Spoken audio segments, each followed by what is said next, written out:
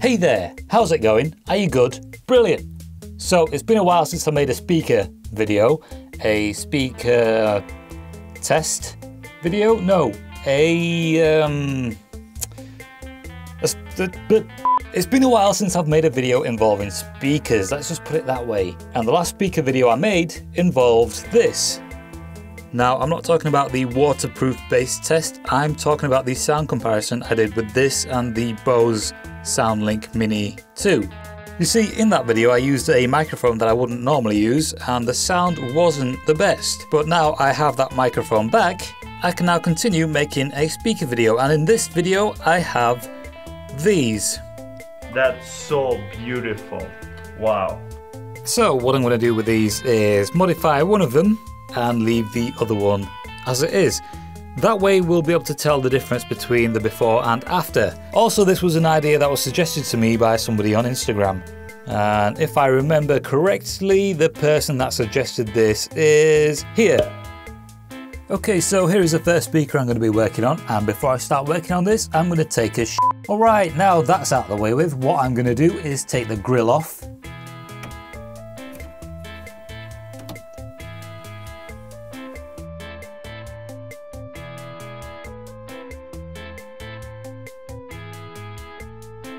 Okay, so the last time I tried taking the speaker apart, I couldn't seem to take this off. It's quite difficult to get your fingernails underneath this, whereas this, you can simply stick your hand into there and sort of just lift this off. Now, I'm not too sure how I'm going to manage with this. I might just leave it as it is because I should be able to do everything I need to do with this speaker out.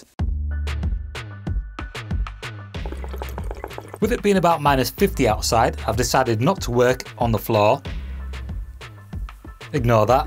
That is just my soldering iron warming up, and I've moved everything to the desk. Everything being this single speaker cabinet. So enough jibber jabber, let's take this out. And off that comes. Luckily we only have 4 screws, so an electric screwdriver is not necessary. Although it would be a lot quicker.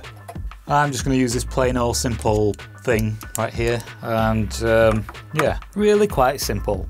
So, how has your day been then? What do you think of the recent YouTube drama between that guy and the other guy? Do you know who I'm referring to? If not, never mind. Not really want to get into drama, but I was sucked in.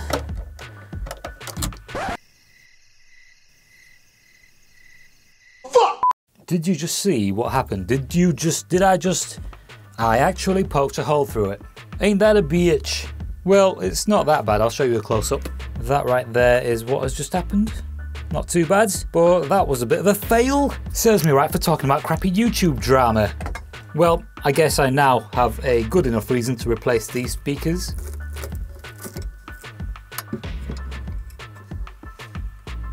Why are they so short?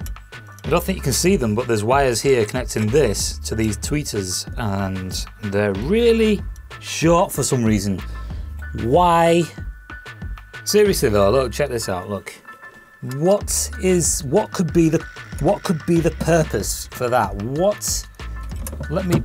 I'll lower the camera a little bit so you can see. Lowering the camera a little bit so you can see. And repositioning, pointing it at the right area. Okay, so I'm going to point it there. Set focus to around here. And now I'll lift this up and get my hand out of the way. All right. See that? These. What? Why? Why? Now, I'm usually quite relaxed about stuff, but this is making me not relaxed. So what am I going to do now? What can I do now? This is supposed to be a YouTube video on a speaker modification. Which numpty? I would like to know the person that wired these together and why they chose to do this. What was wrong with them? They're even soldered to the bloody terminals. Ah! So this must not be the speaker that I took apart the first time then, because that would explain why this was stuck to the box a little more than it should have been, because I did take this out and, well, not this, the other one. Maybe I'm going to have to take the other one apart now instead. Is there any way I could take this off? Should we try taking this off? Okay, now we'll set focus to that. Okay, so this is going to be difficult.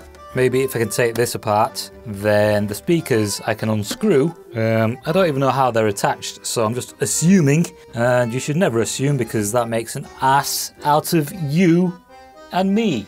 Right, okay. Not good. Gay. That's offensive. I'll take that back. Tweezers are not going to work. These are for the insects. The insects from yesterday's video. Not yesterday's video because I upload every now and then. So the previous video. Don't know how I'm going to do this. I have a blade. But I don't think a blade is really going to work. Or maybe it will. Well, it's gone underneath. That was pretty damn simple. Don't want to take it too far just in case. And now what? Okay, well this can maybe protect the wood. And then what I'll do is slide something. Well, these are too thick. Can't use them. They are way too thick. So, what? This is where a creative mind should excel, but I hate Excel. Shall we just try the tweezers? Shall we just try the... Move this out of the way. Oh, well, that's underneath now. And the speaker keeps sliding around, so that's not good. Okay, now maybe I'll be able to get one of these flathead bits in under, if I can get it out. Okay, so now I have the tweezers under this, I have the razor, and I'm going to get this under there. And it feels as though I'm in surgery. This is my operating table, and I'm about to save the life of a speaker. And out goes the razor onto my feet. And let's see if I can stick my fingers underneath. And the speaker's moving, and ouch, and the speaker's moving. And it's off, That was a surprise for moi. Okay, so that seems to be 1 unit. 1 unit. And we have some things attached to it. Do you see how long this is? What the hell is that speaker attached to? That is the question. Ah, I see. Okay. I'm just going to put this... shove it up your ass! Okay, so I'll just turn the speaker around, and what I'm going to do is I'm just going to lower the camera. That way you should be able to see what is inside. You and I are both seeing this for the first time. That is some sort of a capacitor or something. There's actually 2 sets of speaker wires. One of them is connected to that. So, Okay, so I guess all I can really do is work with what I have. And right now I've only got this hole right there. Well, I guess there is this porthole as well, but it's not very wide. Right, so we need to stuff it with something, and I have just the thing. Okay, so this is the stuffing I'm going to be stuffing into my speaker. I got this from my local DIY store. You can probably find something similar at your local DIY store. I suggest that you not use fiberglass to stuff a speaker cabinet unless you have iron lungs. This is made of recycled plastic, and I have a close-up for you right here, which is out of focus and a little overexposed. Okay, so there we go, there's a bit of a close-up of it, and I'll stick my fingers on the screen so you have some sort of a reference. I've used this in all my speaker stuffing videos, even the big 18-inch sub that I have downstairs, so check out that video right there. And right as I press record, somebody's texting me. Yes, that is urgent information I needed to know. Okay, so the way I'm going to do this, right, the way I'm going to stick the stuffing into this, I'm going to cut out some sheets of insulation about the size of the speaker. Now, I seem to be running out of this spray glue that I've used on just about every speaker that I've done this on. So, somebody's texted me again. So, what I'm going to do, rather than using that, is use some of this Doritos dip. The dip contains nails, and these nails will be applied to each corner. So yeah, that's basically that. Now what I'm going to do is use these pair of scissors to cut out some insulation. So this video is going way better than I expected it to go. Sarcasm! The wires that were connected to the capacitor are now no longer connected to the capacitor. There is one wire that is still connected to something, but the wires connected to the capacitor have now disconnected.